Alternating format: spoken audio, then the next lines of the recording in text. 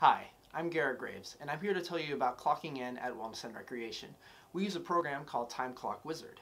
So we all know that there's about 100 different usernames and passwords that we use on various websites to log in.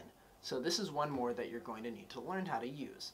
So when you come into work at Wellness and Rec, you're going to go behind the front desk to the building manager computer. There, you'll type in your username and password. Your username is just your email address without the @Stetson. So for example, my email address is ggraves@stetson.edu. My username would just be ggraves. Your password is going to be the last 6 digits of your 800 number. And if it's not that, then it's your full 800 number. And if it's not that, I don't know what your password is. And talk to your supervisor. They'll help you get it sorted out. So why don't we take a look at what clocking in is like here at Wellness and Rec.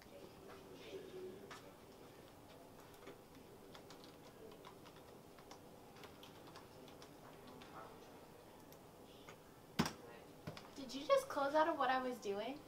You know it. Bye, girl.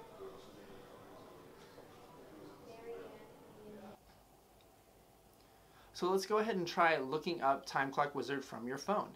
You can take a look to see your schedule on there depending on who your supervisor is and how they create their schedules. And it'll also show you how many hours you have actually clocked. Remember, you won't be paid unless the hours clocked in Time Clock Wizard reflect what is logged through my Stetson. So that's very important.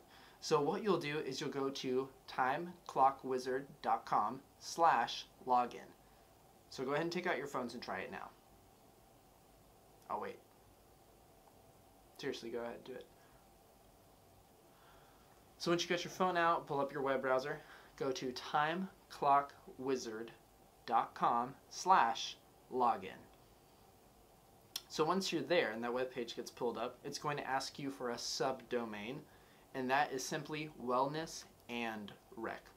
Again, the subdomain is wellness and rec. So once you log in here, that's a good way to check to make sure that your password and your username work properly. You can also utilize an app that they make for both iPhone and Android. Some of you will be able to clock in from your phone, which depends on your position. You'll know if that's you. Your supervisors will tell you. Otherwise, this is a good way to check your schedule or see how many hours that you've actually logged.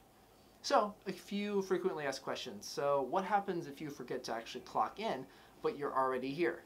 So what you need to do is contact your supervisor immediately, including all and any relevant information. When you got here, who was here with you, that sort of thing. Best to CC somebody else on there as well that was here with you. So another question is, well, what if I forgot to clock out? So what you need to do is actually reach out to your supervisor as soon as possible and let them know what happened. Also include any relevant information and CC anybody else that was there with you. And is there a penalty for clocking in late or misclocking in? Yes, there is a penalty for misclocking. The first occurrence will be a warning. The second will be a negative point.